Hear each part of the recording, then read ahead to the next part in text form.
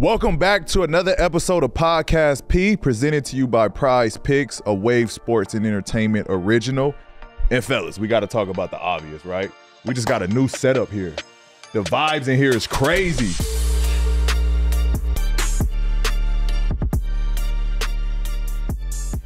It looks great. They did a great job. I like it. Walk us through what we got, Dallas. Well, we got the Palmdale zip codes over there to the left. 93552. Shout out 93552. As we work our way from left to right, next you're going to be seeing the Campbell Hall logo where I went to school, which is, you know, they're going to like that. Okay. And so moving forward to the next painting we have there, legendary pic of you dunking on Birdman. That's right. And then, you know, it's only right that Jackie gets, you know, some love here with the ATL.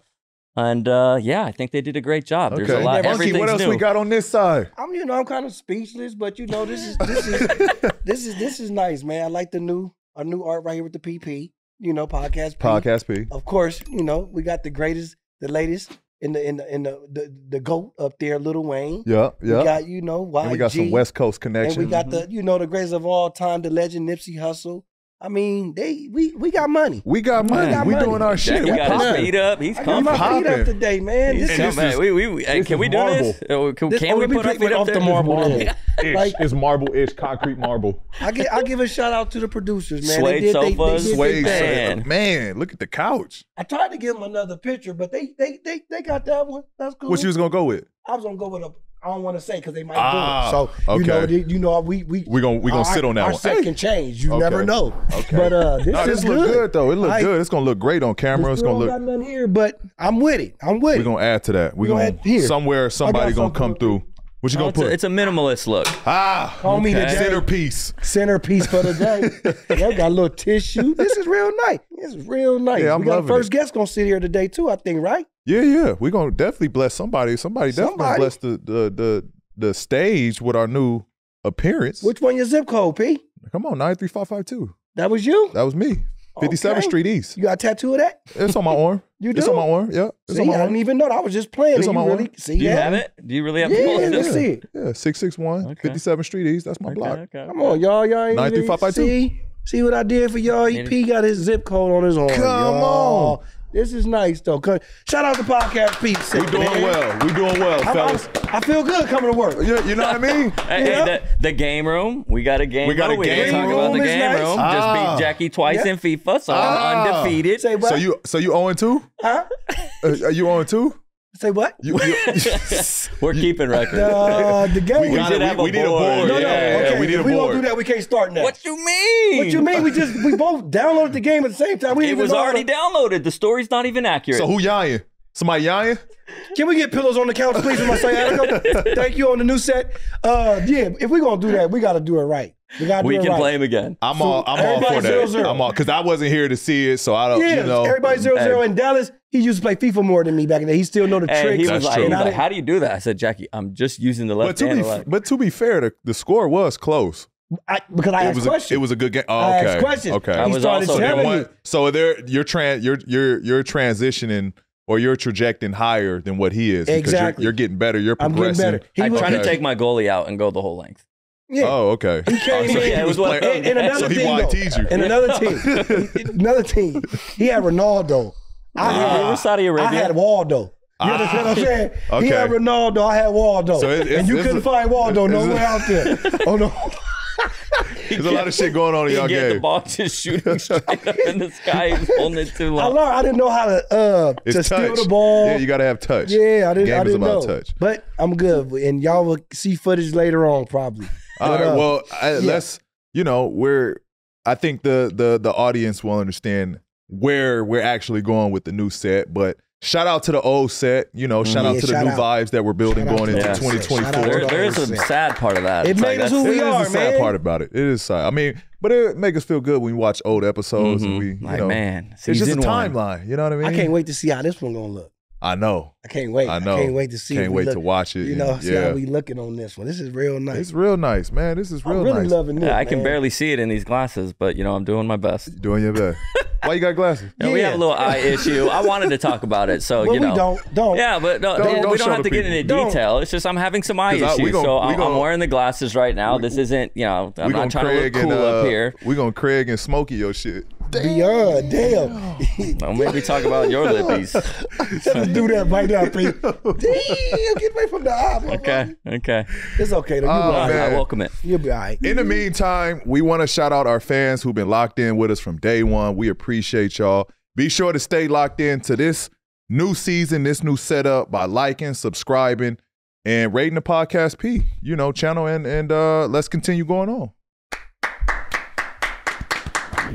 We're taking a brief break from the episode to let you know PrizePicks has got you guys covered when it comes to making some money. And with the NFL season here, PrizePicks is helping me cash in, baby. PrizePicks is a daily fantasy app, and with the NFL season underway, you can select 2 or more players, pick more or less on their projected stats, and turn $25 into $250. PrizePicks is easy and simple to play. I can make my picks and submit my entry less than 60 seconds, Dallas. It's also that time of the year where many sports are happening at the same time. And of course, PrizePicks is going to allow you to pick combo projections across football and basketball with specials, so you can support all your teams while still cashing in. Be sure to visit prizepicks.com/podcastp and use the code podcastp for a first deposit match up to $100. And y'all already know what time it is. Cha-ching! So as we record this episode, the Clippers have won 11 out of their last 14 games, beating teams like the Nuggets, the Warriors. They beat the Warriors twice, the Kings twice, the Mavericks, and the Rockets. Some good teams in the league. Some really important wins that we needed. And considering how things started after the James Harden trade, there was a lot of speculation. The media was killing you guys. What would you say in your mind was the biggest shift to kind of spark or cause this run that you guys have been going on? Honestly, I think it's just we got reps. Like, that's been the biggest shift. We got reps. Like, we've got games played. We got to see what it looks like. We have tried out different lineups, and now we found a formula that works for us. And I think we had conversations amongst each other of like wondering what style we're going to play. Like, what does that look like going forward, so we can just have consistency, knowing going into games how the games are going to be played. So we know, all right, James is going to handle it. He's going to be our point. He's going to put us in pick and rolls. We're playing through Kawhi. So now, like, everybody kind of knows, all right, what part of the game and where can I be effective in figuring this out. And so, like, there's just consistency. You know what I mean? I think that's been the biggest thing that we've been able to kind of wash away is being consistent to how we're going to play and who we're going to be. And that's just been working for us. We've definitely picked up. We haven't necessarily started games off great, which is what we got to continue to work on. Right. But I think we've figured out how to win amongst everything else. So that's the most important thing about it all. Speaking of your boy James Harden, he just crossed past 25,000 points on Thursday. Oh, wow. Yeah, that's a lot. That's a big accomplishment. Big milestone. Yeah, we didn't necessarily like celebrate either. Like, I was gonna ask you that too. What was y'all celebration post game? I mean, everybody congratulated him and was proud for him and happy for him. But it wasn't like a It was like when you won the Olympics. Yeah, it was like the Olympics. You win it and it's shit. What we do from here? I mean, thinking of it now, like, we should have had more of a moment. We should have been, having a water, champagne, little water shower in the locker room. We should have did something for him, thinking about it now. But, had it been me, I probably would have went out last night, had a good time, enjoyed myself. I know when I eclipsed 15,000, I had a little celebration at the house. Yeah, we celebrated that. 15K. I think I definitely went out and we celebrated, and I had a cake. My wife got me a cake. We celebrated 15K. So I'm sure he did something for 25K. That's a lot of buckets, bro. I think James did something. I was gonna say he had to do something. 25,000 points. Yeah, he should. Yeah, he should. That was. What is that like? What is that in actor, like, comparable in actor talk? Like 25,000 points. What is that in actors' terms?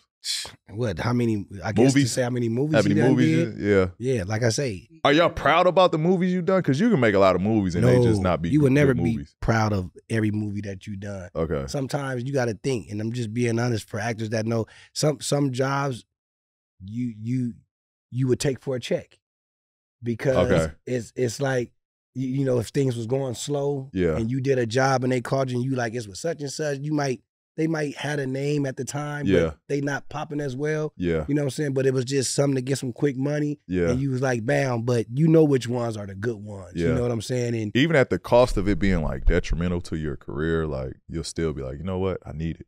Or you can just have a lot of confidence and just be like, you know what, I'm gonna wait it out. I'm gonna wait for that one. Okay. You know what I'm saying?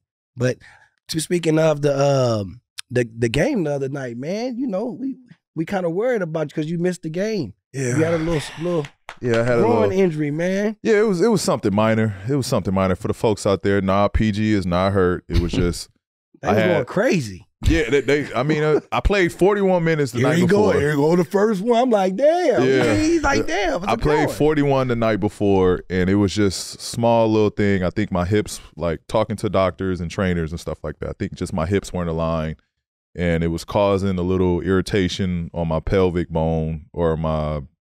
I don't want to say the wrong shit. Right. Yeah, bro. And like Dr. P. Doctors be like, that makes no sense. But it was something to do with just my alignment being off, and it was pulling on my groin and causing irritation there. And the game against Sac, it was just I was getting sore, and then I felt it. In the beginning of the game, tried to play through it, and then like I set out that at the end of the first quarter, set out a lot of minutes going into the second quarter, and then when I got back into the game that second quarter, I was just like stiff, like I couldn't move. I was like I just couldn't move. And but you good now? Yeah, I'm good now. I got some rest, took time off of it. It feels like good again. Because I was getting hit up too. It was the front sciatic. You know, I'm a Clipper fan. Yeah. So, they was coming they was blowing you up. They was like, what you going to do now? What's happening? What's back? Yeah. I'm like, I'm here. I'm here with that sciatic. You got the back sciatic. I got the groin sciatic. Hey, you're doing good right now, baby. You're back. They ain't no worry about. So let the fans know one more time you good. I'm good. We good. I think it was also a good opportunity for, because throughout the season, some you're going to get injured. It's just part of the sport. Mm-hmm. You're going to have a couple games where you sit out, whatever it may be. But just to see the team still perform without you on the floor, I think was probably super encouraging for the team as a whole. James stepped up. James probably played his best game.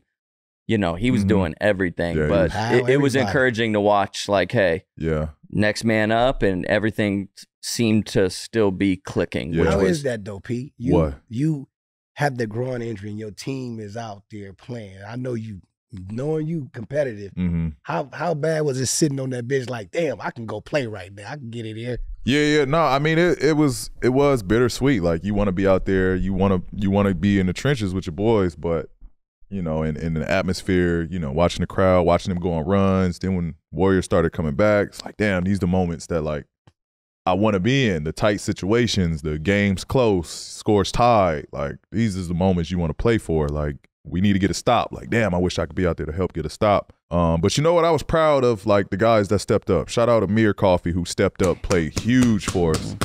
And he's a guy that like, he's so talented. And I think it was a great confidence booster that he can play at that level. And to be honest, he was like everything he did, if he didn't do that, or if he was one shot short, if he was like, his baskets was timely, his rebounds were timely, like his steals were timely. Everything he did affected the game right when we needed it to. You know what I like watching him?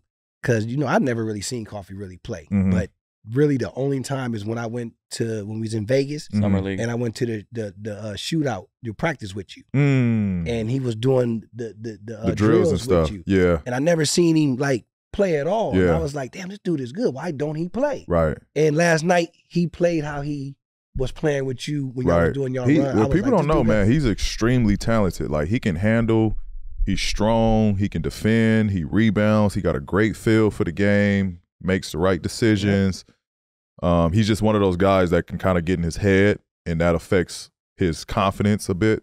But when he's confident and when he's trusting himself, man, he can hoop. I'm glad he got his shot last night. Yeah, he and definitely. Our boy Powell did his thing too. Norm always. Norm was what? Leading the league in field goal, 3-point I don't know. He balling. Top 2 or number 1? Like he didn't want to be dying as soon as he just be going. Throw that shit. He throw that tray down there, right next to that little bow leg. Yeah, that bow leg all the way. He be balling. Shout out Norm, man. Shout out to Norm, hooping, man. Guys played well yesterday. I was proud of them. So speaking of kind of playing minutes and so forth during the game, it's been a hot topic of conversation throughout the summer, I think, leading up to this season on the star players, how many minutes they're playing, and guys were sitting out. I know you and Kawhi got kind of ridiculed per se for not playing, but the media has really been focused, and the fans, on the minutes of the star players, and Kawhi's response to a question, I believe it was the other night, but it was just so funny to me, like Kawhi's answer to, if playing, they asked him, hey, what are your thoughts on if playing so many minutes, how much does that help the Clippers win more games? And he just basically said, probably if your best players play longer, you're most likely going to get a win. And it was just, it's like an obvious answer, but what do you think about that response? I mean, well, that's Kawhi being Kawhi. It's a rhetorical question being asked. Like, of course you're going to win games if your best players play. Like, that's not like some new shit. You know what I mean? That's the whole reason or the whole point of like this whole, guy sitting out. That's why it's so relevant. It's because like teams aren't succeeding or playing as well as they should because the guys aren't playing. So, yeah, I mean, that was just a rhetorical question. And Kawhi answered it better than I would. I'd probably been like, duh. Like, I love duh. Kawhi. Russ answered it. Bro, what? That little head shake before he says anything. Like, oh, what? Next question.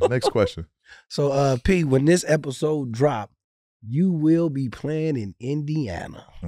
Now, we all know you used to play there, and you done been there, plenty of times playing them again. You know what I'm saying? Last season, this season, whatever. But I want to know, how do you think they going to give you the love when you get out there? From history, you got to expect the worst, right? Like, I've been booed. This is going on 7 years now since I've been there. I've been booed every time going there for 7 years straight. And so I'm expecting the worst. But I don't know. I feel like there's a part of Indy that's kind of hashed it based off of the relationship built with Tyrese. So like you forgotten? Yeah. Yeah, I don't know. I don't know. Like I said, it won't surprise me if I'm booed the 8th time there again, or the 7th time, I should say. You think you might get some coach love or something? Like when I went to your game when you played San Antonio, everybody was booing Kawhi. And they was like, boo, every second. And Pop got on the mic and was like, hey, be respectful, y'all, blah, blah, blah. You don't do this over here. It's okay. Hey, you got a championship for us. Yeah, you was there. I forgot. I was there. Yeah, you was there. You was there. That Indy won't do that. They're not going to do you like that? Indy won't do it. Unless Larry Bird himself comes down and like grabs the mic. Yeah, Indy. Coaching staff's going to be like. Yeah. Indy's not doing that. Let's be 100 there. But that moment was dope. Like, it was dope, I think, in the sense of like Pop just finally like, all right, we had enough. Like, let that shit go. He's won here. He's a champion. Like, he's put a banner up there. He's done great for here. Like, regardless of how the situation played out, let's embrace the man that, won us championships, right? Because being a fan there, I was really like annoyed with it. You know what I'm saying? Because I was sitting next to every time. Like, I was sitting next to Spurs fans and asking them, like, why they doing that? He got y'all a championship. Yeah. Someone was like, we don't give a fuck. He left us. I'm like, damn. Because at that point, like, they're booing more than they're cheering. Like, you're booing more than cheering for your team. Like, it's just like, bro, like, let that shit go. Like, it's old now. Like, he ain't played for that team in how many years? Yeah. Like, come on. I'm on the other side. Like, I think it's completely okay for the fans. You think it's all right? Yes. I mean, they're fans. They pay their money? you know, with, you know, obviously some fans get out of control. Russ has talked about it. Like maybe there should be like they can't have X amount of drinks at the game. That's too much. Yeah. But booing and cheering is like your most basic form of like fan expression. So I get booing. What does it matter, bro? I get booing an opposing player that like in the situation where like Pat Bev goes to Oklahoma. Like they're going to boo the shit out of him for his history of hurting Russ in that moment, right? Like, I get that. Like, you're going to boo an opponent that, like... But a championship But, like, someone that, like, one of yours, like, I don't get that. Like, you're booing one of yours. But he's not one of yours anymore. Is this better? You're a fan. He's one of yours. He won a championship for you guys. Of like, course. He's one of ours. Like, of course. It didn't end well, but, like, that's life. People go on. So people take different jobs. Like, Dallas. All right. We'll see if... We'll see. That's like, I don't want, actually, that's a bad example. But like, that's like, let's say you're in a relationship. Like, are you not like, so you're just you typically, most people talk bad about like their formal relationships rather than good. Some people talk good. But again, in the realm of sports, the fans have to be able to express they're cheering for their team. They're feeling like they're a part of it. They're trying to get in Kawhi's head. They want to distract him during the game.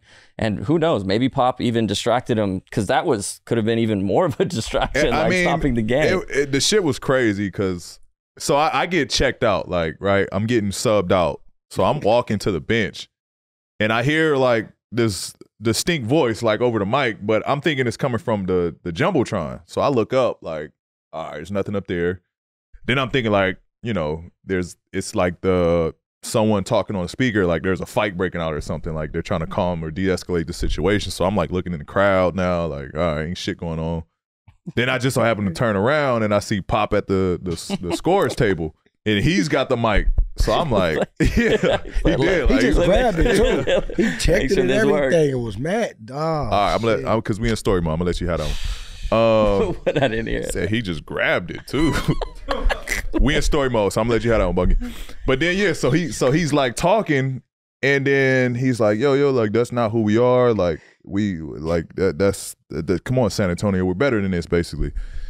And then after that, the boos went crazier. Like they were booing them before, but then after that, the boos went crazier. Like they was booing everybody. Like whoever caught it, they didn't give a fuck. Like they was just booing people. So I was like, damn, like that. Now that's wrong. You don't disrespect Pop. I thought that was very disrespectful for them. He's still there. You shouldn't boo someone. And they still was booing after he said what he said. They booed Pop. Like right after that, he dropped the mic. Boo. Hey, you know, in college, I actually got booed at a home game. How did you like that? Well, it was due to the fact that I said some unkind words about one of the cheerleaders, and the football guys came to the game. And when I checked in at a home game, bro, they were booing me. You got booed before? Have I got booed before? You ever got booed before? Not on the road, but like there's on also the road? Yeah. When I go to Indy.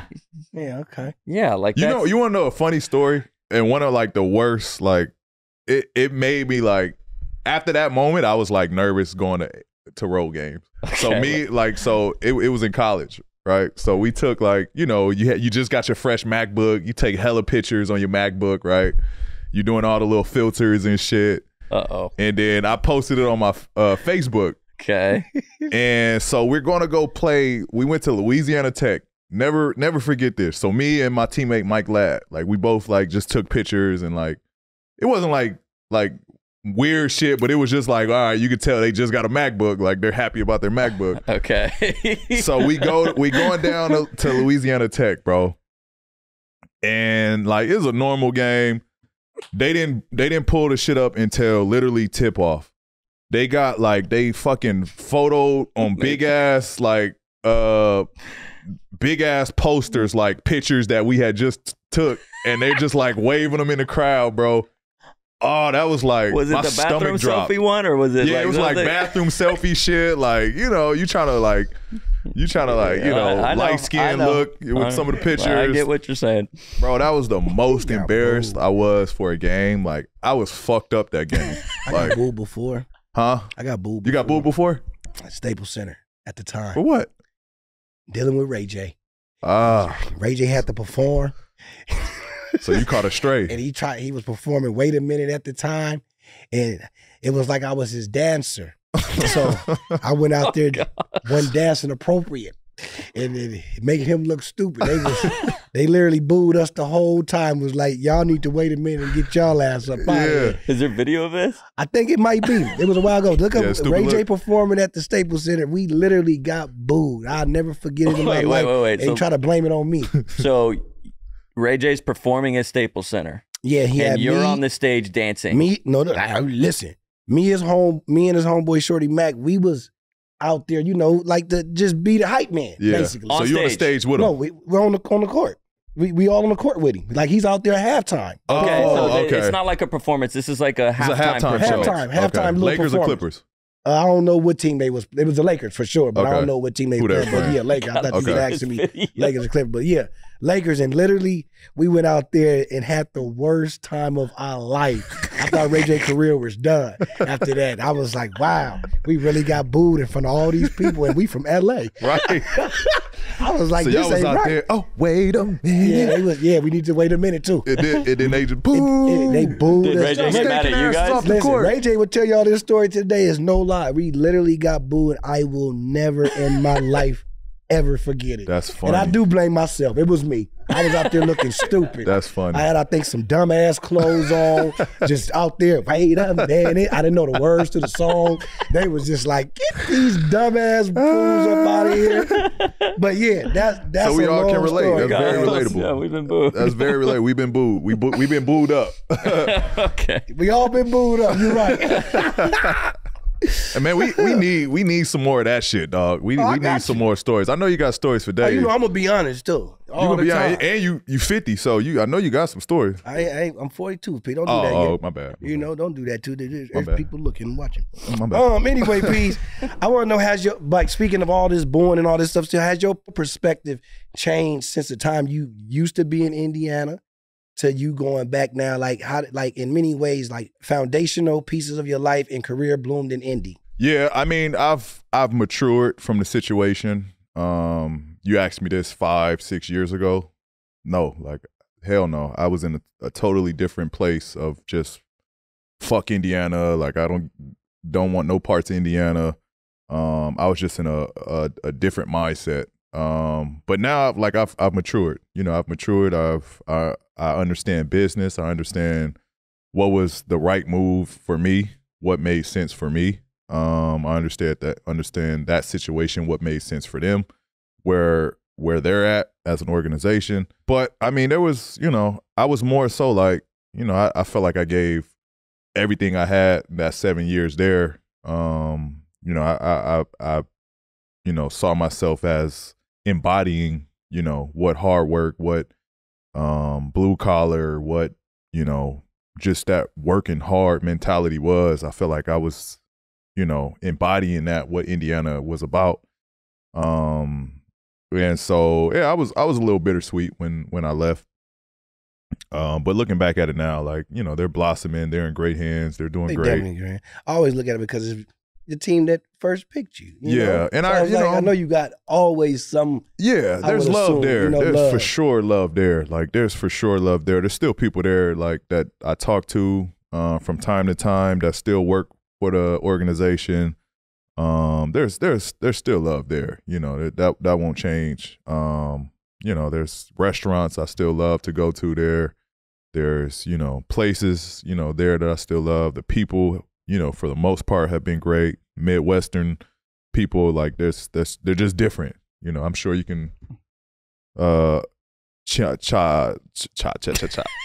in on that. I'm sure you can give, your opinion on, the Midwest, that love there. But yeah, there's a special place in my heart. I wanted to know, you didn't go to none of them places that Tyrese said, huh? The food. Nah, I ain't never heard of those. What'd he say? There's probably, you haven't been there in a while, so there might be some new spots. I'm gonna get with him when we go down there. I'm gonna get with Tyrese when we go down there. Just ask you that. That's what I was saying. He gotta take me. Yeah. He gotta show me the new spots.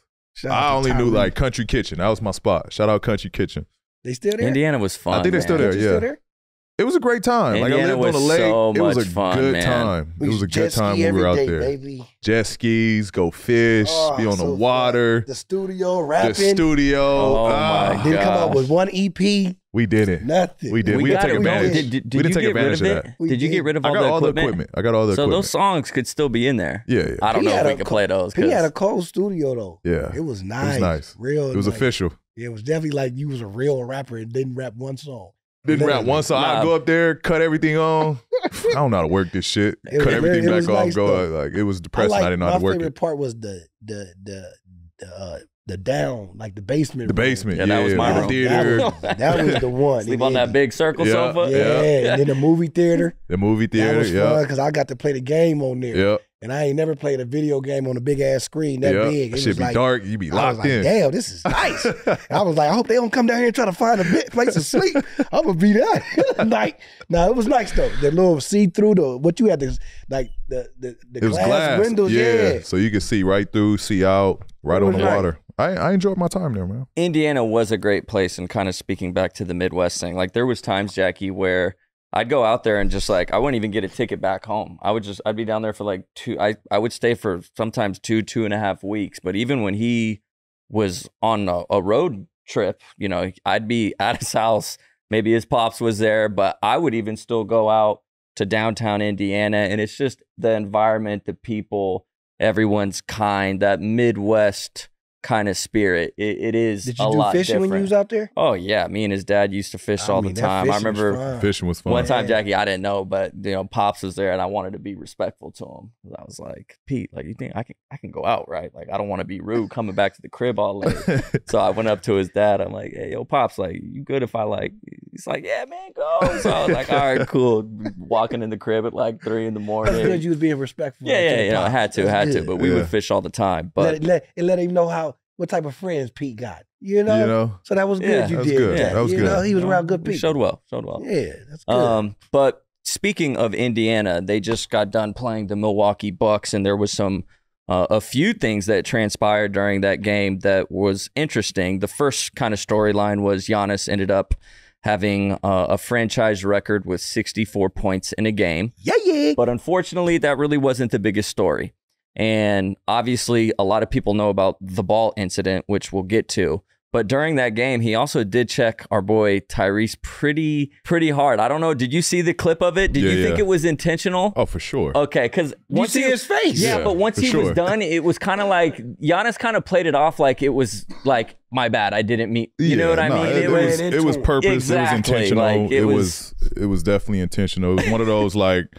It was one of those like you hit your little brother, he start crying, he about to go tell mom like, yo, you okay? I'm sorry.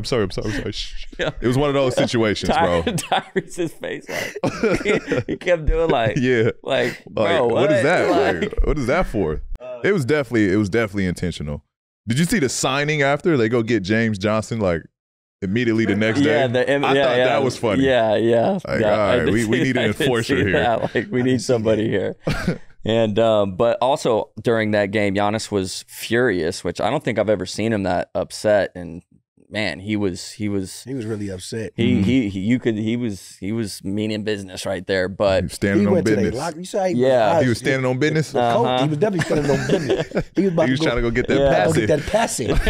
But reportedly, you know, the Pacers kept the game ball for a rookie that scored his first point in the NBA, and so. Just in your experience, in your time throughout the NBA, is giving a ball to a rookie who scored his first point, is that even a thing? Yeah, that's definitely a thing. That's most important. Like, really? Yes. You like that's your first basket. Like you should get the game ball. Like that's triumphs everything. Everybody knows that. Really? Everybody knows that. You got the game ball on your first. I got the game ball. What the thing Indiana does too, they'll take the game ball and they'll send it to someone and they'll like paint on it. They'll like do this whole thing.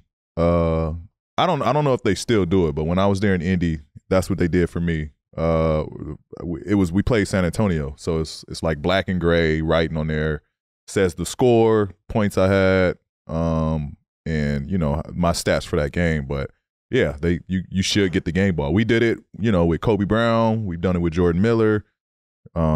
You know, Musa when he was a rook, like that's like a rookie thing. You get the game ball. But what do you do in a situation when Giannis franchise and you score record? 64, Say, for instance, you did it. Yeah. And a rookie scored your night. 2. And you got, 2 points. 2 versus points. 60. And you scored 70. What you gonna do, P? Don't you want that memorabilia too? That ball? Not really. Cut it in half? Not really. So you think Giannis overreacted? I can't say he overreacted because that's maybe he values that. I don't value that. Like that's not. I understand. You know what I mean? So I can't say like I can't be like he overreacted. Like I don't know like that. Maybe that he values like all right. I need that for my. I think he was more upset it being a rookie.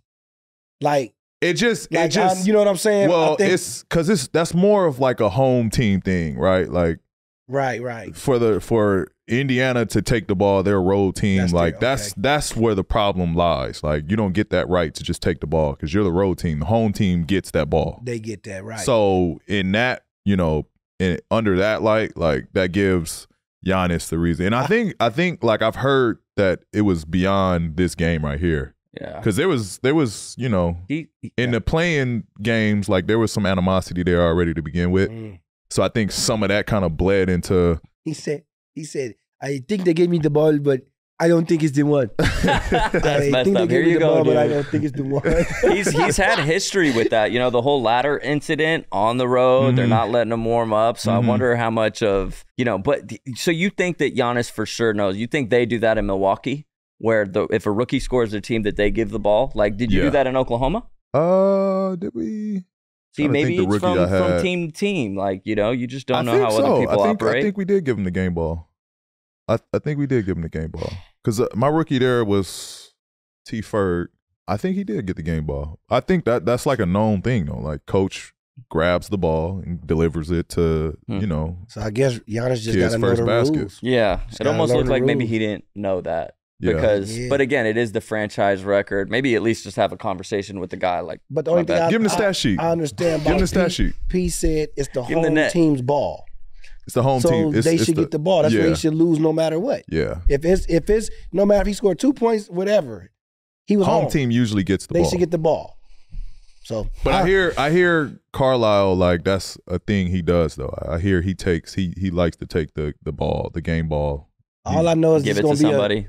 I hear that's like a Rick Carlisle thing. It's going to be a big thing now. Every time now, watch. That's more drama for the NBA. People going to be locked in. His brother was going wild too. His brother was going crazy too. Oh yeah, it was chippy. It was a chippy game. It was fun to watch. There's been a lot of chippiness around the NBA lately. So if you score 50, so P, I want to know if you score 50 this season, you getting the game ball? I don't really care about it. 83. If I score 83, 100. Yeah, I want that ball. Yeah, see? There's a rookie that scored 2, and you're playing and you had 83. Washington Wizards. And I had 83. Yeah, and you not home. I'm getting that ball for you. And we're on the road. I'm stealing it for you. Yeah, we getting that ball. 83? I don't, like there's other ways to like. P, that's a big accolade. There's other ways of remembering that moment. Like I could get like everybody to sign my jersey. Like, I won't wear this jersey again. Like there's other moments. The game ball is more... Y'all, everybody touched that ball and played with it. And you scored. Here we go. Go on to the next question, man. I ain't going to finish what I got to say. I'm good. I'm fucking with you. I'm fucking with you. But like, I'm going to let that Rook have it. Like, that's a moment he can't have back, right? Like, I could... Yeah. Technically, I could maybe go score 84 or 85. Like, there's still opportunity out there. Like, that's a moment for a rookie that, like, that's a once in a lifetime. That won't happen again. Like, you already are established or you already have scored that first bucket. You can't get that back. Like, there's no redo on that one.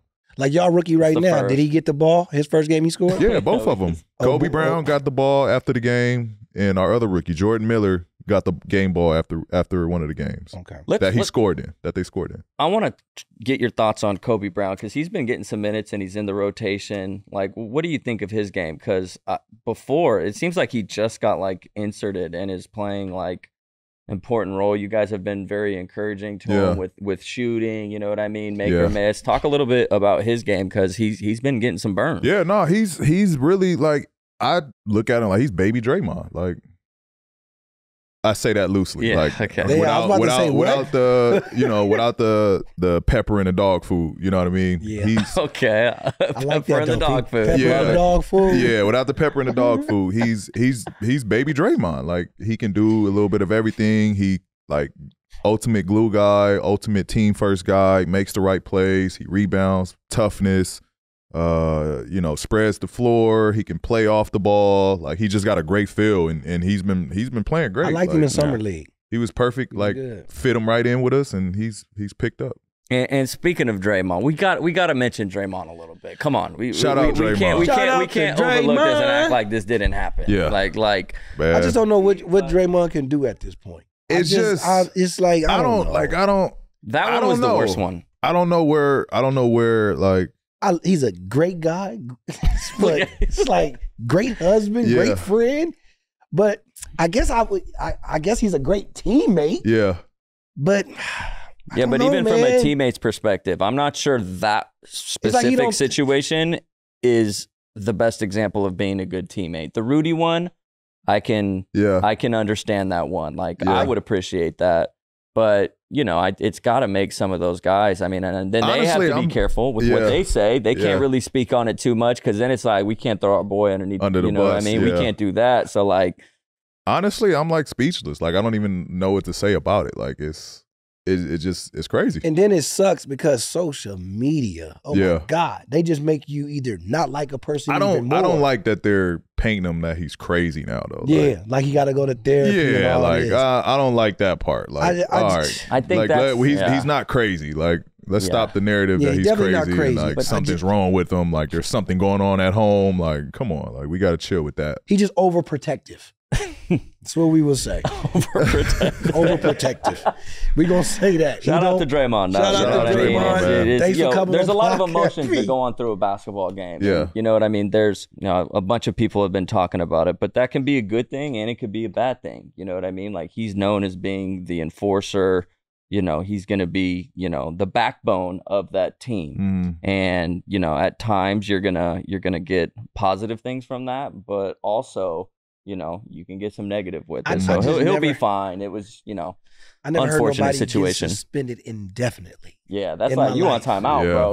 Like it's like they're gonna send back and they just watching like, shit. We bring him back in about next year, 2 more years. Yeah, we gonna see what all you need. That's what they did with Ja at first. It was like indefinite, and then they gave a actual time. Dang, so indefinitely, not knowing when you coming back and no pay. Yeah. Indefinite, because I think they already started the conversations that like there's like a checklist of shit he gotta do before like being reinstated into the league, or like before he can even get to that moment of, all right, this is your timeline till you can return. I did appreciate that he kind of he after the game, he knew he made a mistake and was like, I meant to hit him. Yeah. Reach out to him? At least he haven't talked to him. You don't want to get involved in that. Like catch one himself. Oh, I didn't see that. I mean, he was grabbing him. He was grabbing his hip. But I think it wasn't enough to retaliate. I wish he would have like hit him. If anything, like I would have maybe just smacked his arm. Like I mean, he already did it. You know what I mean? Like it was more one of these instead of one of those. It was like it wasn't. You try to make it look like I didn't like it. Yeah, I wasn't. Whoa. If I really wanted to fuck him up, I would have punched him. But Draymond said he didn't flop, but I don't know. I like a floppy.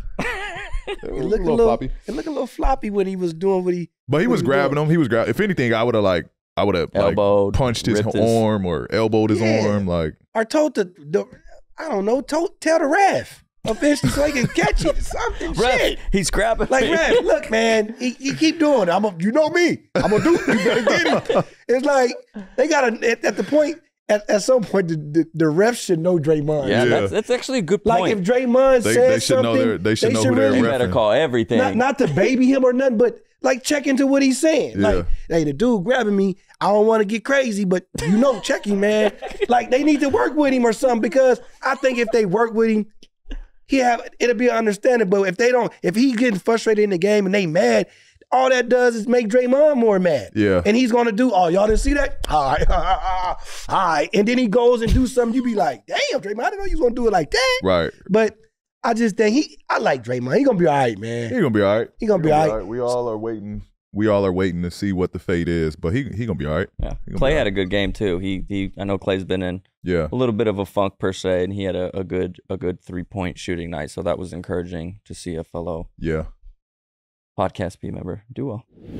Guys, did you know that 80% of men will experience hair thinning in their lifetime? It's normal, but it doesn't have to be your fate. You can get ahead of thinning with Nutrafol. I knew that, and that's why I shaved my head years ago. So look, y'all, take control of your hair's future with Nutrafol, the #1 dermatologist recommended hair growth supplement, so you don't have to do that. Nutrafol supports healthy hair growth from within by targeting root causes of thinning, such as stress, hormones, environment, nutrition, lifestyle, and metabolism through whole body health. Take the first step to visibly thicker, healthier hair. For a limited time, Nutrafol is offering our listeners $10 off your first month subscription and free shipping when you go to Nutrafol.com/men and enter the promo code PODCASTP. Find out why over 4,000 healthcare professionals recommended Nutrafol for healthier hair. Nutrafol.com/men, spelled NUTRAFOL.com/men, and enter promo code PODCASTP. That's Nutrafol.com/men, promo code PODCASTP. If y'all don't know, I'm a big Nicki Minaj fan, so you already know I gotta go see her tour when it come out here. All right? And with today's episode being sponsored by SeatGeek, you know where I'm going to purchase some tickets. That's a great move because SeatGeek is the #1 rated ticketing app with more than 70,000 events every day, from sports to concerts and more. So I'm not surprised that's where you're going to get those tickets. And they put all the tickets across the web in one place, so you know you're getting the best deal. They rate the tickets on a scale from 1 to 10. And finally, every ticket is backed by their buyer guarantee, and SeatGeek is the only site that lets you return your tickets ahead of the event with swaps. So make sure y'all use my code PODCASTP for $20 off tickets at SeatGeek. That's $20 off your first purchase with promo code PODCASTP. Make sure you click the link in the description to download the app. Nothing is more exciting than welcoming the new NBA season. But what adds to the excitement is 2K being back as well, because I got to give it to PG and Dallas. I got to give them L's on the game this season, baby.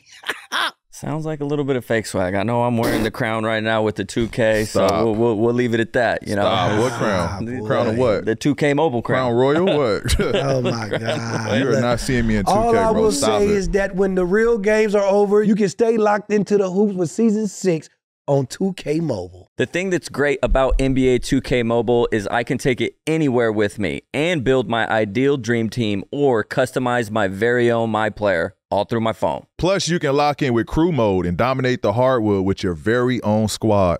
Download NBA 2K Mobile free on the App Store or Google Play and use my promo code PODCASTPG to receive a Pearl tier card of yours truly. Ooh, the Pearl tier. Pearl. And now joining us to the show, we have the newest Clipper. This guy is a gold medalist from Salzgitter, Germany. My guy, Daniel Theis. Appreciate you coming through. You gotta learn different language. I like that. Salzgitter. That's good. That was good. Did I say it right or I fucked it all the way up? It's good. Okay. Was that the Babbel app?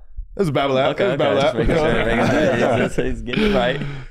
What's up, man? Appreciate you coming through on the show. Me, you know, how you liking the set? How you liking the production over I here? haven't seen the old one, but this shit is pretty nice, man. Yeah, You yeah. our with first the guest pictures. with the new set. So it's an honor for me.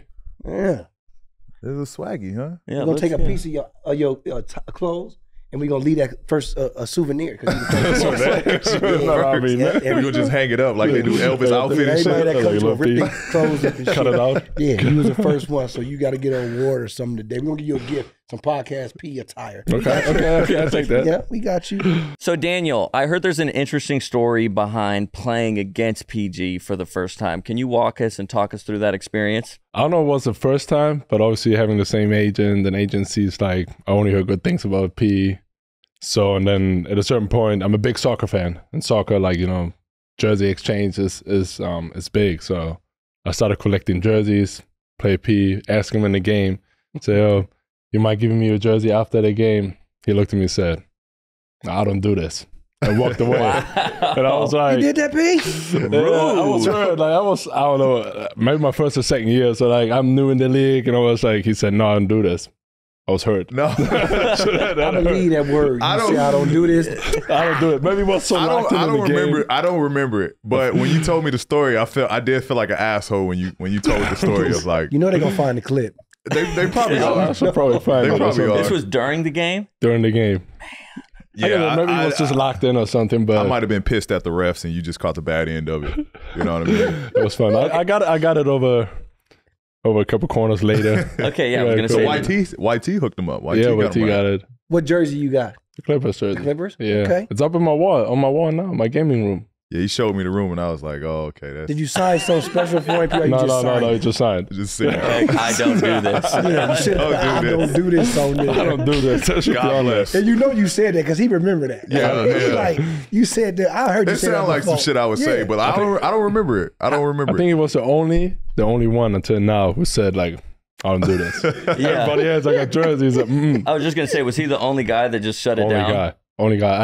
I have a couple of jerseys on there, even from guys I haven't played with or just against it, but he was the only one. Yeah, I've done that a couple times too. I don't know. I'll be like, oh yeah. Once we get it back, I'll have them send it to you. Then honestly, I forget sometimes. That's better than saying no. Honestly, I forget. Yeah. That sounds like a whole different story. I forget sometimes. Honestly, like I'll be like, yeah. Like once we get in the back, because like it's. You know, after the game, like you take your shirt off, like, damn, bro, I ain't trying to take my shit off right here. Who's the last person you just get your jersey to? Last person I get my jersey to? Jersey swap? I don't know. You don't know? Well, we need to, good to know. Good to find out. I don't know who's the last one.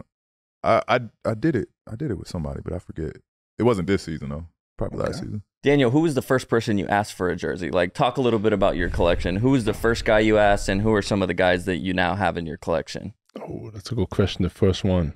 I've been obviously having teammates. Then who I have on my wall? I have PG, I have KD, Kyrie, I played with, Jason, Tatum. I got a personalized D-Wade jersey from his last year. Whereas I got Julian Edelman Super Bowl jersey up there. So multiple sports. Yeah, some soccer jerseys. There you go. From German guys, like from back home. So I just like it, having it on the wall, like all the jerseys. Which one your favorite one right now? I don't know. After this whole story, I don't know. Maybe if I get a new one with something more than cinch on it. I don't know. I mean, the Julian Edelman Super Bowl jersey is special. Yeah. And obviously the personal D-Wade jersey. Too. Yeah. Those definitely trump me. Definitely trump me. Paul's would be on the lower end, probably. I was on the bottom of his wall. I was on the bottom of his wall. You in a garage or something like that. It's up on the wall. I have a couple still in storage somewhere. It's up there, man. No. I'm just giving you shit. I appreciate it, bro. I appreciate it. You got to get one of his jerseys for sure. Put it on the wall. For sure. I got it. And that shit look dope. Like I got a bunch of jerseys that I just been holding on to, but I actually need to start putting them on the walls. So you kind of like seeing that video you sent, like it kind of like, oh, okay, shit, that shit looks good. Let me get my shit right. And I did it myself too. You did it yourself? Not the framing, but hanging it up there. Okay. It took me probably like 3 days. I don't know how many up there, like 12, maybe 12 jerseys or 15. It took me like 3 days. Was you using like a ruler and shit and like measurement, everything, every distance, left, right, symmetrical? Oh my god! Helped you. Remember the one you said build stuff? No, nobody helped me. I was talking to myself. All right, DT, let's go back to the beginning of your career, right? 7 years in the league. You started off as an undrafted rookie, and then you get picked up by the Celtics. Talk to us about that journey from being undrafted to then now playing with the Celtics early in your career. So I decided when I was like early 20s to stay overseas, stay in Germany to develop my game just to a point, because my goal was to go in the NBA and play. Like I don't want to be like the 15th man going to G League back and forth. There wasn't for me. Like I had to go. If I go, I want to play. And then in Germany, I had a good time. We won 3 championships in a row. And then I remember Austin Ainge was in Germany at my games. And then after my 3rd championship, he just texted me, I think it's time for you to go. Like come to Boston, like win championships there. And then I felt like it's the right time for me after, I think I started when I was 16, 17, played professional. At that point, I was 24, 25 to come to the NBA. So I was like, yeah, that's the right time for me to go. So you said Austin Ainge. So that's Danny Ainge's son, right? I think he's I don't know what he was, like head scout of the Celtics at that point, the European scout. And at that point, I felt like I got to go, man. Yeah. Just 3 chips later. So it wasn't after the first one, like, not ready yet. Win the second one, still not ready yet. You want the three-peat. Then finally felt like, you know what, I'm ready for that next. Time to go, yeah. Okay. Just next steps. Like I said, 3 championships in Germany. It was either going in NBA or go to like a bigger EuroLeague team. Just leave and Germany. You had no, like, prior to this, no, like, American experience, no U.S. experience. I played Summer League. I played Summer League in, I think 2014. Okay. With the Wizards. Okay. I think the year when Otto Porter got drafted. This year I played. That's the year you played. Summer League. I did a couple of workouts. I worked for Philly, Miami. Okay. My boy, hardest workout I've ever done in my life. That's from everybody. I had a Miami workout. That shit was hard as hell. What makes it so hard? Yo. Damn, you tell me. Shit.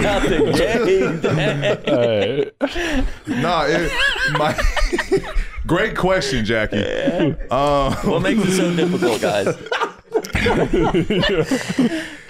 It's just Miami's workouts is like they're designed to challenge you, like, and all the workouts, that's their goal, is to try to make you, see if they can break you or see if they can, get the most out of you. But Miami shits is just, they're different, bro. Like, we was playing full court, one-on-one, like, it just shit that you don't do, but like, they want to see if you can handle that. Yeah. That was the one you talked about where you had to defend the guards full court. That was by far one of my toughest workouts. So that's like, you hear that from everybody. Miami, like, that's when you realize, all right, I'm in the draft. JJ said that.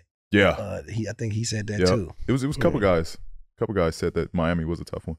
Yeah, but yes, Summer League. I played 1 year Summer League. And then I was like, it's sometimes hard to play Summer League. And when you have high drafted guys who just try to show off, shoot a lot. So, and then I think a year later or 2 years later, I had a chance with Boston to come in the NBA. Mm-hmm. What was that like moment after you signed with the Celtics? What was that like?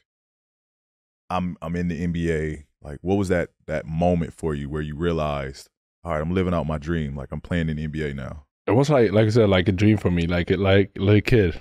Like, I played video games. I played 2K at that point, and then I come to a team with Kyrie signed there. Gordon Hayward was there. Al Horford was there. Like, Jalen Ball was there. Marcus Smart. Like, all those guys. I came in with Jason in the same year. He was young. But just being on the same court, the same locker room, and see those guys' personality, not just what you see on TV on the basketball court, just their personalities. And I was just stunned. Yeah. Like, I was just like, wow. Yeah. I think that is like the initial part of like that welcome to the league moment. Cause that, like, similar to me, like my first, training camp, there's Danny Granger, Roy Hibbert, Brandon Rush, TJ Ford, Mike Dunleavy. Like, these is guys, James Posey, like some way or another, like that I've watched or I've admired or looked up to, or, just had a moment of watching them in the NBA. And now, like, I'm competing with them in drills. They, they looking at me like young fella, like little bro, like, and it was a real, like, building a brotherhood, a camaraderie here. I think that was like the first welcome to the league, like the initial welcome to the league moment there, when you're looking at these guys and like, oh, these is my teammates. Like, these is the guys that got my back. These are the guys I'm going to war with, riding for.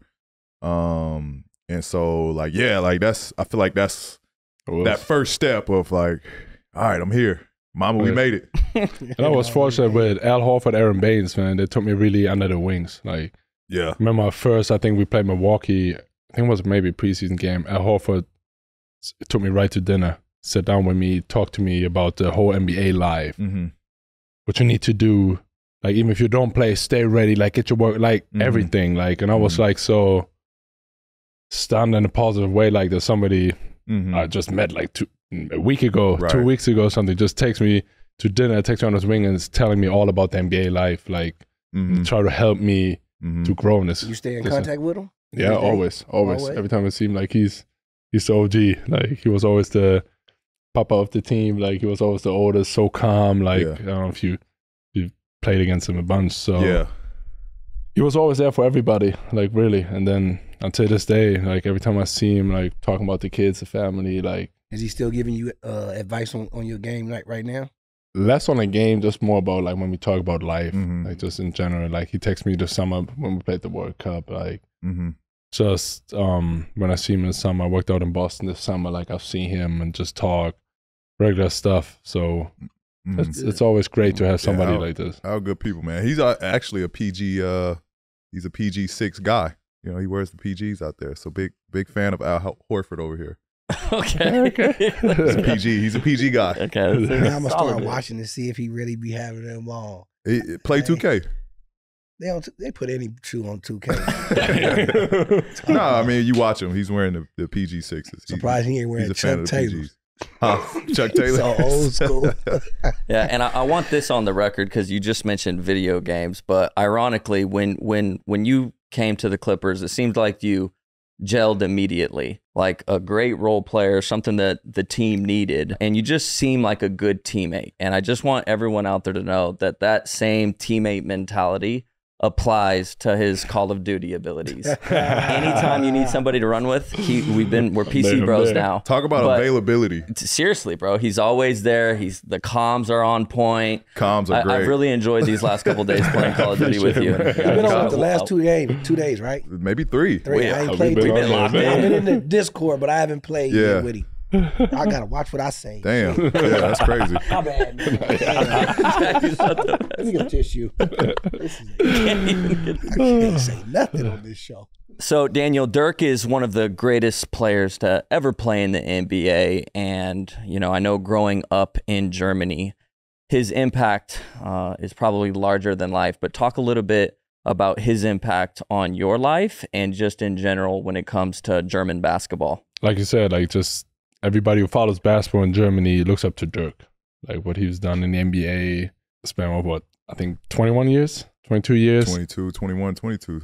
Winning a championship, just the way he played, like as a big man shooting jumpers, one leg fadeaway threes. Everything is like everybody who's a basketball fan like looked up to him. For me was my brother's 10 years older, so but he was like all Bulls in the 90s. So I grew up with like all Bulls stuff, Michael Jordan, Chicago stuff, all around. And then I started basketball late, but for me it was always like I looked up to KG a lot. Like KG, my favorite player. When I grew up next to just Dirk and like seeing him obviously play. But the whole impact of basketball is Dirk. Like in Germany, it's like I don't think he can walk the streets without being like swarmed by people. Yeah, it was kind of like a big three in like that era of like between Dirk, KG, Tim Duncan. Like that was like the pinnacle for power forwards at that time. And like however way you want it. If you was more shooting, I'm gonna take Dirk. If you wanted a little bit both sides, I'm gonna take KG. If you wanted a little bit like just consistency and just you know what you're gonna get, like a winner, you're gonna take TD. Like so, it was just Dirk was at a pinnacle at that point. Have you ever had a chance to like meet Dirk? You got a relationship with Dirk? I played against him a couple of times. I think when I was in the league, I think he played 2 more years. Okay. I never had a chance to play with him. When he played national team, I wasn't playing, or the other way around. Yeah. So unfortunately, never played with him, but a couple of times and played against him. Yeah. Do you have a relationship with him, or? Unfortunately, no. Like I said, we never really met. Like he was this summer. He was at the World Cup a little bit. Yeah. But no, not really. To be honest, I mean, you ain't never like, yo, we what's up, always Dirk, we never crossed path really. So. Yeah. Okay, because I seen him, there a couple times throughout the FIBA, him alongside cheering you guys on. Yeah, he was there this summer when we played, especially when we played Slovenia with Luka. He was there, and also he's like the FIBA ambassador. He was he never came to our locker room. I think he was more like it's your guys' moment. Yeah. He wasn't front. He dapped everybody up, and then everybody saw him kind of, but. I mean, just having him there, sit there, supporting us, and it's cool. Okay. I'm curious what, obviously you like Dirk Nowitzki, but the KG thing, like, was there a game or a moment, like, what kind of attracted you to be a fan of his? Do you have any stories like as a child? Because I would think it would be Dirk. So I'm kind of interested on why it was KG for you. I think when I got into basketball, just watching just KG's mindset, like the positive craziness he had on the court, like he went to every game meant to like, I'm gonna destroy whoever I play. Just like this stuff, like he winning battles in his mind before the game even started, talking his shit against people, like just get into them, like, and it was like for me, that's crazy, that's nice, like I really liked it, just the intensity. Going in there, he treated every game the same game. Was it a game in the finals or like a regular season game? He went out there, he went to war. Yeah, he did have that same. Even in pickup games, I played pickup games with him, and he was doing the same shit, like just calling motherfuckers out.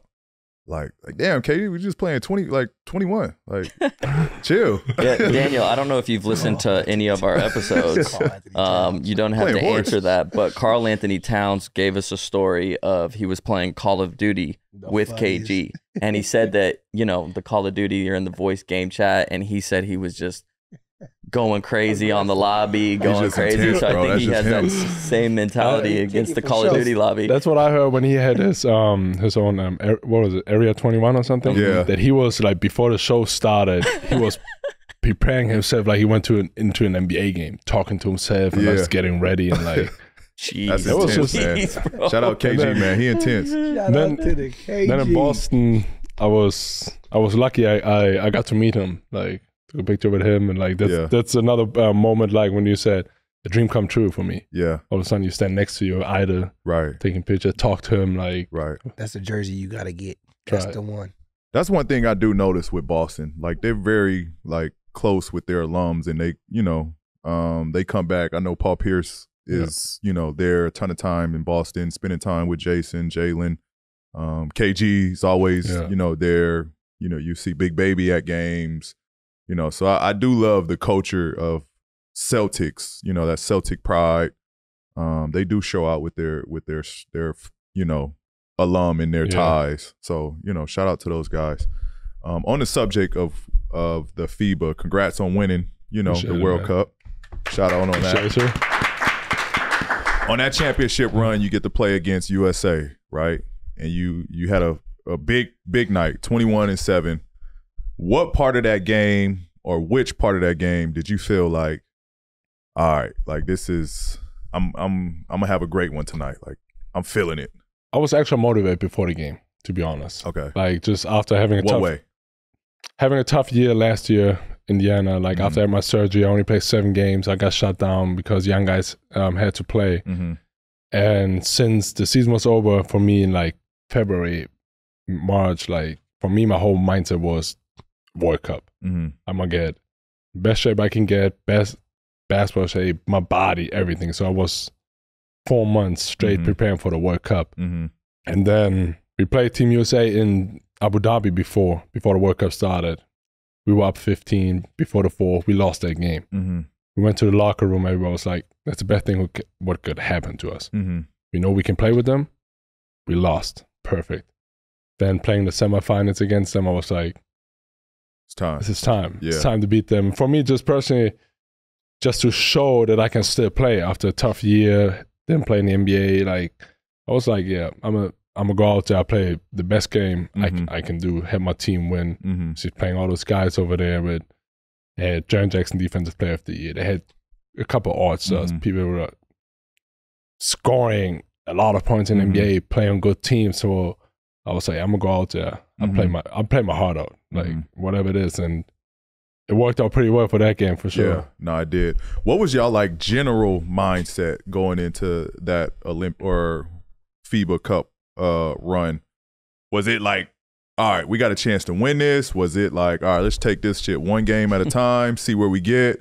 Was it like, were y'all just like automatically like, we got a good chance, fellas, let's try and go get this gold? So like you know, like sometimes before tournaments you meet, or before NBA season you meet, try to make up goals and stuff. So meta was always the goal, but at one point, like a week after training camp or something, we said, now we want to get gold. Like, why set it for meta when like we want to have gold? We had a good Eurobasket the year before, lost to Spain in semifinal, ended up with bronze. But this one was like, nah, we want to have gold. We have a chance to win it. And our team our roads were clear. Like, we just knew that Dennis is our main guy with Franz Wagner. And everybody had just do whatever it takes. Like, we had every game, we had somebody else scoring, playing defense, doing like whatever it takes. We like, no, we're going to go out there, we go for gold. Like, from day one, basically, we're like, no, we have a chance to win it all. Got it. Okay, so, and then after beating Serbia in the finals, right? Serbia is a stacked team and been very good in many of Olympic runs, FIBA runs. We actually played them to win the championship in 2016 and win a gold. I get my wife shit every time for this because she's Serbian, right? What was the craziest thing that happened when you returned back home? I think we talked about this when we were in San Antonio, I believe. After y'all had won it. What was that like atmosphere like going back home? Or you said you didn't go back home. So I didn't go home yet. Okay, yeah, that's right. No, I'm just like, after winning it all, like, just for us was always, we try to write our own story too. Like, every time we play for the national team, it was like, when we got to the semifinal, it was like the first time since Dirk, like 20 years ago. The year before, when we won bronze, it was like the first medal since this. Like, for us was at one point, like, we want to write our own story. And when we reached the final, it was like the first time ever. Like, in the World Cup, and winning gold, it's the first time ever. Yeah. Like, our own story, just realizing it took a while, man. Yeah. And then for me, it was like everybody else. I planned my flight home a little while ago, and I didn't see my family, my kids, for like the whole summer, basically, for like 5 or 6 weeks. And then I was like, yeah, I got to go home. There wasn't no FOMO to that? Because, like, I mean, you said it yourself. Like, it's the first time y'all done this. First time y'all accomplished. It's like us winning the championship in LA, and immediately after we win it, like, say I'm from, New York, and I'm like, you know what? I got to go back to New York. Like, no, I got to feel that. Like, we just won this shit. So I think, like, our federation wasn't really, or nobody really expected us to win still. Even better. But so nothing was really planned in the beginning. And then when I had my flight was booked home, like, back to Boston, and then they told me like a day before or something, we might have like some people coming to the airport. Yeah. Like, and I was like, I got to either plan it the right way or not. And then was like, in a way I was like, I could have probably gone home to Germany a little bit, just enjoy this moment a little longer. Yeah. But hopefully I can tell you what it's like when you expect to win. We won the gold. I came home and it was just, all right, we want to go. Like, nobody was like, hey, congrats, B, like, good shit. Y'all represented. Like, it was just, I got this medal. Like, all right, what's next? Like, I got my own little party at home. I had to throw my own party. Yeah, I threw my own party at the house for it. When I got home, I think I landed at 6 a.m. in Boston. I had a 20-hour flight or something, and I had everything, like a party at home for my kids, my wife. I prepared everything. It was like, it was my own self. It was really good, great too. But but even afterwards, like, maybe like you said, for y'all was different because Team USA is always expect to win the gold. But even like the recognition I had throughout the season, like people walking up to me, like, just like, man, congrats on the gold, like FIBA, like even in Indiana, all the teammates, coaching staff. Yesterday, even Steve Kerr walked up to me like, yo, congrats on the summer. Yeah, great run, great team, like, really congrats. Like, that means a lot. Like, like, just German basketball, like, the acknowledging, like, people that what we achieved there. No, y'all forever cemented as a special group. And now we made Team USA try to bring everybody now for next year. Yeah, that's see what y'all okay, I reloaded. So yeah, no, I mean, because I had that conversation right after we played the Warriors. Steve Kerr's like, hey, any interest of playing the Olympics this summer? What'd you say?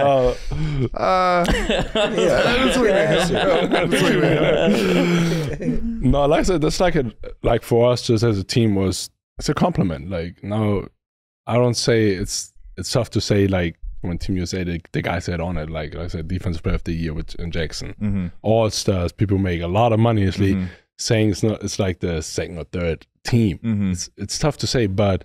Now, after losing to us, and everybody was like, "Nah, we got to bring the big dogs." Yeah, and y'all shouldn't feel no guilt about that, right? Like, that's fucking Team USA fault. Like, yeah. And I called it. Like, it was a very talented group.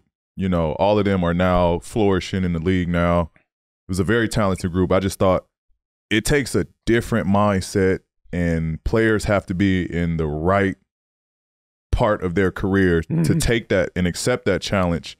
You know, you're looking at guys that all are transcending into being a star and into being the guy and the go-to.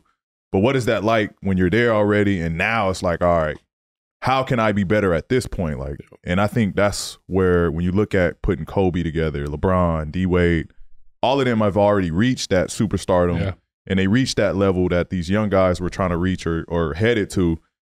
So now for those guys, it's like, all right, how can I be a better teammate? How can I be a better passer? How can I be a better role player? How can I do little shit? Like, how can I, you know, do the small stuff to bring this team together? So I just think it's tough when you put a bunch of young guys that are trying to find their way, and then now you ask them to, you know, figure out how to play as a team now. Yeah, that's how it kind of looked. Like, I remember after the Abu Dhabi game with Tyrese, I talked to him after the game, and he was like, I still try to figure out like what version of Tyrese they want. They want the Indiana Tyrese, like I'm a passer. They want me to shoot.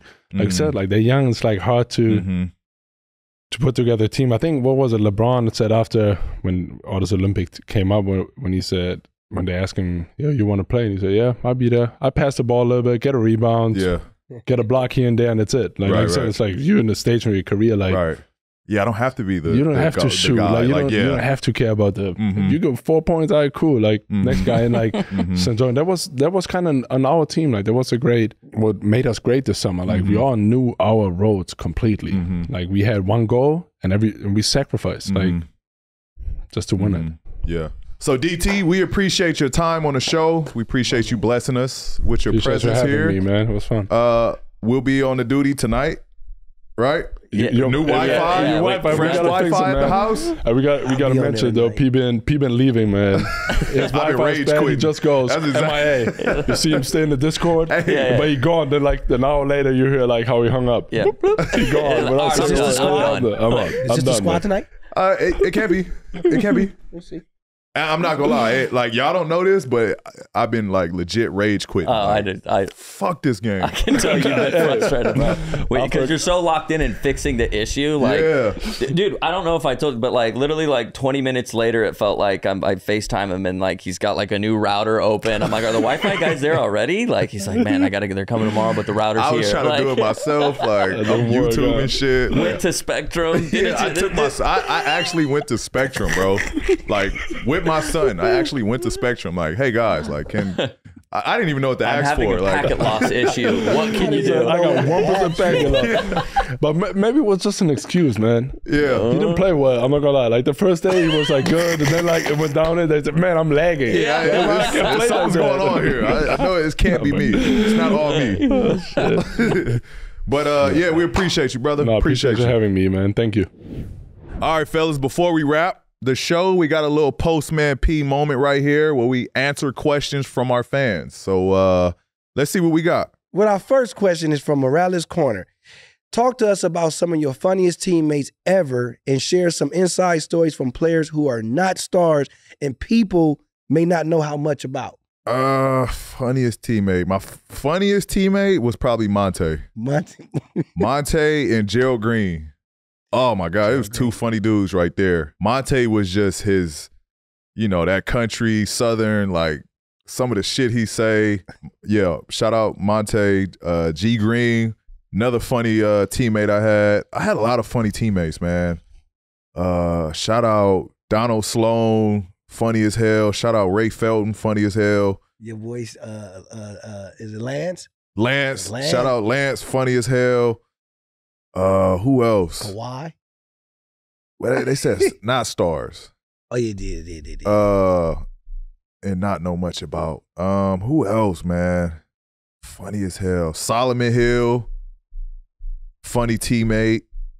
Man, I've been lucky to have some really good teammates, man. That just like bigger than basketball, like, you know what I mean? Like that relationship, like they just individuals that I learned from to just enjoy the game. You know, So shout out those guys, man. They were, you know, they made coming to work very easy. All right, the next question comes from Cirque. Does PG ever see himself being an NBA coach once he retires? Hell no. College coach. I can see myself being more of a college coach.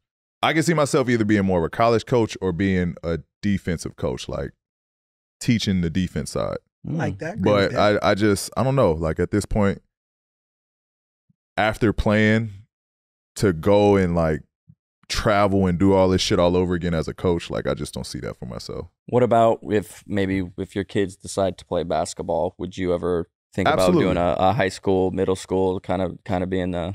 Absolutely, Yeah, I would love to. I would love to coach my children and be their coach, at whatever stage of life. You know, hopefully, I would love to ride it out until they're, you know, until they say they're done, or if they go on to the next level, like, then hell yeah, I would love to. I know you doing a lot of other stuff when you done for sure producing. You see me? Yeah, I see me. What's that new thing you got? You the desert producing the slam. What was it called? amongst the trees. Amongst the trees. Amongst the trees. Can you tell us what's that all about? So it's kind of like the Last Chance U. It's kind of in that realm. It's a one-off. Just basically college coaches. They're out in the Mojave Desert. They're coaching, you know, JUCO team. A bunch of the guys that are basically getting a second chance playing for this JUCO. They're not getting paid any money, the coaches, but they're devoting and they're dedicating all their time to these kids to try to help them get, you know, a second chance of going on and playing college and going on with their careers. So it's a super cool, like, you know, story, great storyline. The kids are you know, are kids to go and follow. But it's cool, man. The kids are talented. There's some good talent there that played on that team that I watched. And so I think it's just dope. The kids are appreciative of the coaches being there and supporting them through this. Is this your first producing project? First biggest one, yeah. And this is like, just to be clear, like it's not like it's actually following them throughout like a season. Like it's like The Last Chance U, like actual. It's not like actors and stuff like that. Or no, it's actual like real life. These are real kids. This is real, you know, games, real season, real coaches. Like it's an actual. I want to go to the screening. Just pull up. I thought Jason was on the. It's not Jason on the cover, is it? No. It looked like him, bro. The lefty. I'm like, is that Jason? Yeah, no. Yeah, I like that though, P. So if you done with NBA, you can maybe coach your kids. Yeah. And keep on producing, keep on producing. There you go. I like, because you can probably produce some of your sister's stuff too. You know, she's doing a lot of writing. She is. We got her right now too. Yeah. I mean, that's what we initially trying to get to. Like, yeah. You know, so we're trying to just build up the catalog, build it up, and see where that goes. Teosha, you said you're going to have something for me this week. I want to see it. My boy Allen said you've been doing great, and I said I was going to hook you up with the right person, so P should be proud of you too. I want to see it. Let us see some, sis. Let us see some. Let us see. No, she's writing right now. Yeah, something she good. is. Yeah, she is. She been working.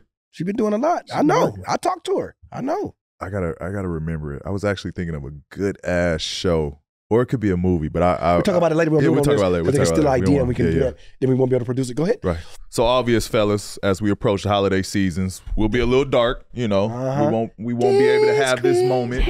Not necessarily here. You know, I'm knowing one way or another we'll be conversating over the game or FaceTime or whatnot. Yeah, for sure. But the producers wanted to know what was some of our favorite, you know, holiday gifts, Christmas gifts that we received. Man, I got a lot of good things in life. What was your favorite? My favorite. I'm honestly like a big kid, man. So it can be the smallest thing that make me happy. And probably at the time when probably my sister, because she always buy me some crazy nice gifts. I think she probably bought me at the time when I was like, I'll never forget what was them shoe, the basketball shoes that everybody wanted. The jump soles. There we go. Jump soles. I couldn't get them nowhere, whatever. She got them for me. I remember those. And literally, that was one of my, like, that was something that I really wanted. Yeah. And in my mind, deep back, I'm like, I'm not going to get them. Yeah. So. And she went and got them for you? Dude, I gave her I love my sister to death, because to this day, everybody give me nice gifts, don't get me wrong. But my sister, she goes all out and will find a way you can send the hints early. Yeah. And she like, he don't know I'm listening. And to give you the gift or something that she heard that you like or somebody said and she remember, and literally she gives great gifts to me. I don't know about everybody else, but to me, but she know you. She hooks me up. So that's funny. Teosha was the first person that I seen with those. She had those jump soles.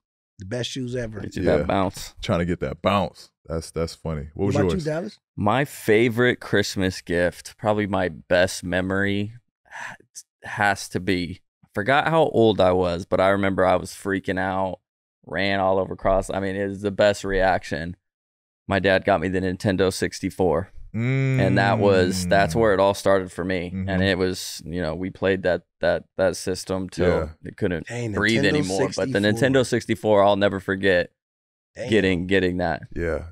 What's yours? I would say along those lines, it was the Dreamcast. When I first got the Dreamcast. Because before then we had like the Nintendo, we had the Sega Genesis, but I had 2 older sisters, so like the systems and shit was in their rooms.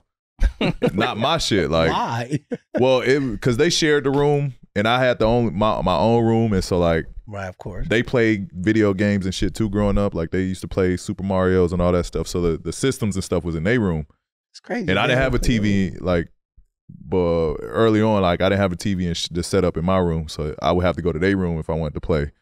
But then when I had got the Dreamcast, like that was just mine. Like that was in my room, and so that was like a big thing for me. Like the game looked way different. It looked more realistic. Like, well, you say you got it for your mom or dad? My dad. Your dad got it for got me you? that Dreamcast. I was Did you ask him hyped for that, or he just surprised you with it? Yeah. I definitely asked for that. You like, did. that was the only gift I cared about. Get that Dreamcast. Be so dope. We still had them first gifts right there. Yeah. Just how happy you was, right? Damn. Did you guys do Christmas growing up? Like, I know some families, they like to like draw out of a hat and they, you know, like, okay, I'm assigned to you. Okay, you do that now. But growing up, was it everyone had to get a gift for everyone, or was it more of a thing where like, all right, I got my sister or I got my mom and that's who I got to get my gift for? Well, we doing it now. Yeah. Like for the last 2-3 years, that's how you we do get it. one person in the family, whoever you got to pick the card, because, you know, people, money situations ain't all the same. Yeah. So, yeah, if you got somebody you can buy, like I'm always going to still buy my mom Secret and dad. Santa. Secret Santa. My family need to switch Like we to have that. the thing we have the party. We doing that now. We have the party coming up to find out who we got. Who you got. Yeah, okay. before, so we can go Yeah, get we just gift. did that maybe like 2 weeks ago. So we do the Who Secret you got, Santa Bunk now. They know? I can't. Don't tell I them. can't say it. Okay. Tell How him, about Bunk. this? What does Paul George want for Christmas? I told my wife this. I want a fucking golf trip. A golf trip? Yeah. Hey, that's it. That's unique. I did good. I want a golf trip. There you go. Give me a golf trip. I don't care where. Just give me a golf trip. That's dope. She gonna Because like I'm not a like.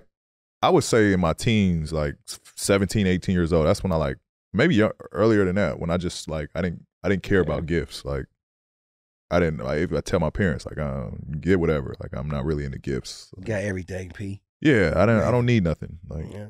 so I think I took pressure off them early. What you want for That Christmas, young, Dallas? you were like that? Yeah, I kind of just I didn't really care about gifts. Yeah. What you want? I don't really have anything right now You want because now I'm the only thing because my dad's like, man, I don't know what to get anybody for Christmas. What do you want? I think I just told him give me some more AirPods because I lose like I have like 5 different sets with one ear missing, so I'm like, just give me another pair of AirPods or something like that. But now Christmas is more about my nephews, and that's why I'm excited for Christmas just to see their reactions on the toys that they get and stuff like that. So, Jackie, what do you want? Well, I always ask God every year for the same thing.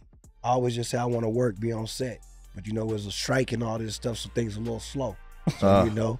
But other than that, I always ask God to just bless me with a job so I can keep doing what I love. You know what I'm saying? Love that. And I wouldn't care what type of job it is. If this is the job. You got to ask Santa for that, though. Not, you know not God. All right, fellas. That's a wrap. Before we go, we wanted to let y'all know we won't be having an episode during the holiday week. So we want to wish everyone out there a Merry Christmas from Podcast P. Thank you for your love and support, and we'll see y'all next year. Jingle bell, jingle bell, jingle all the way.